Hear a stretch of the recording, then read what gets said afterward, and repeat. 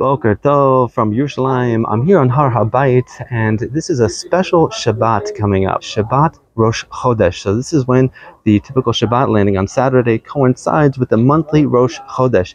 And if you are familiar with the Shabbats, we read from the parasha. And the usual Haftarah, the prophets or the Ketuvim, the writings that we read from corresponding, are switched when Rosh Chodesh lands on a Shabbat. And we instead replace it with Isaiah 66. Why Isaiah 66? What's this passage got to deal with?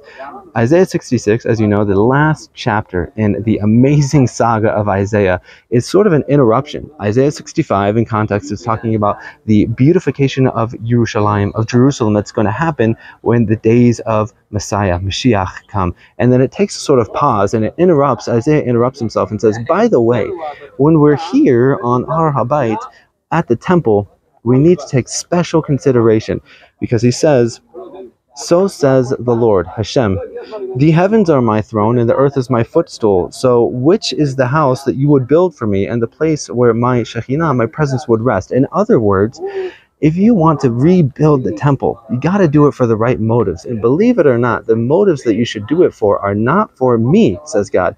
Don't do it for me. Do it for you.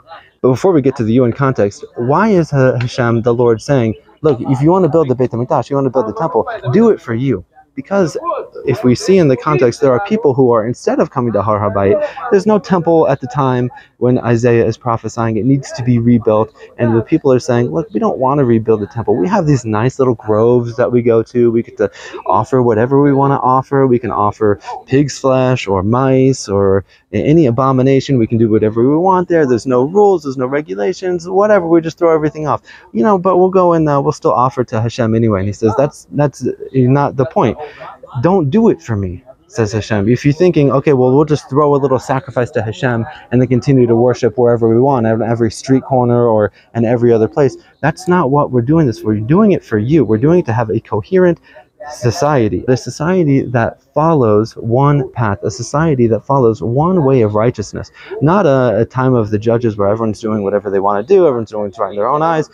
Do the Beit HaMikdash simply because it's a centralization and it brings the people together. That is the most important part. Not too long ago, I went on a men's retreat, believe it or not, those still exist, with a bunch of other guys here in Israel.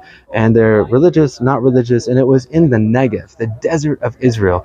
And one night we're sitting around the campfire, there's the beautiful stars above us, and one of the more religious guys, who doesn't spend too much time around non-religious people, he looks up and he says, you know, I now know that there is achdut above halakha. And what does that mean? It means that there's unity above following the strict letter of the law.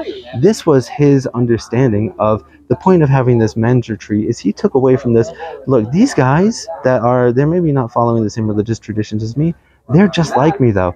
And a matter of fact, we get strength from each other simply by being around each other, even though we might differ on exactly how to follow the intricacies of the law. That's what the Lord is talking about. Don't build the Beit HaMikdash so that you can try to figure out, all right, what are the intricacies of the halakha that we need to follow and the laws, and try to keep people out. And because that's what happened with the second Beit HaMikdash. Even though Isaiah is written before that destruction, he foresees what's happening here. Why was the second Beit HaMikdash destroyed? It's because of sinat chinam, baseless hatred. People were just basically saying, you know what, this group's too political, I'm out of here. This group's too irreligious, I'm out of here. This group's too religious, I'm out of here. And everyone just abandoned the temple and did what they want to do. You had the people at Qumran going to the desert. You had the people in the north going to their mountains. You had the extreme political rivalries of the Kohanim, the priests happening.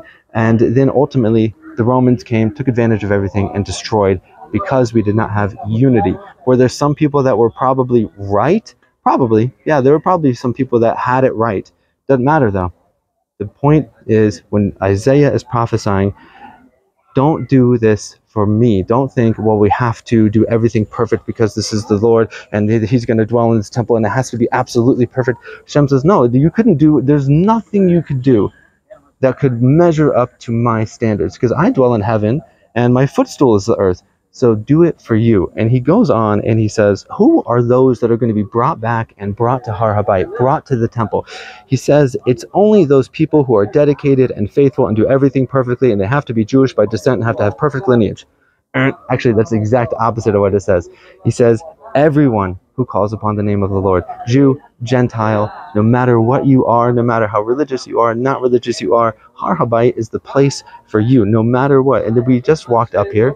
It's the summer months, so there are a lot of kids going on what's called tiulim, tours. The Jewish kids, they go around different places, and the Arab kids do the same thing. And there's tons of Arab kids here. Do I feel animosity at all of those Arab kids up here? No. Again, because this is a place for all peoples. What I only want is that the Jewish kids would not just tour around Israel and stop at the Western Wall and then go home, but that they would just take a few extra steps and come up here as well. And everyone else who has been traveling here, I've met and done videos of a lot of non-Jewish people that are coming up here. They love Har HaBayit. They're donating to it. That's the real spirit that Hashem is after in Isaiah 66. And from all of these people, he's going to make new priests, new Levi'im, just as there's going to be a new heavens and a new earth and a new Beit HaMikdash. Everything's going to be made new. We're going to use the models of old, right? The Kohanim, the priests, the Levi'im, the people serving in the temple. But ultimately, there's going to be a new population. It's not going to be like in the second Beit HaMikdash where there's barriers to keep certain people out if you don't have a certain lineage or a certain pedigree. Those will disappear. Ultimately, what Hashem wants is the spirit. No more of this trying to gatekeep everybody out. The future is that on new moon to new moon, Sabbath to Sabbath, all flesh, and that's what it says, kol basar in Hebrew, all flesh will come and bow down before me in the place of my holy name. Isaiah 66:23. With God's help, Be'ezrat Hashem, this will happen, and it starts with coming up here today. It starts with seeing you up here, and if you want to reach out, leave a comment below, like and subscribe for more videos. I look forward to seeing you up here. This is the Temple Manifested.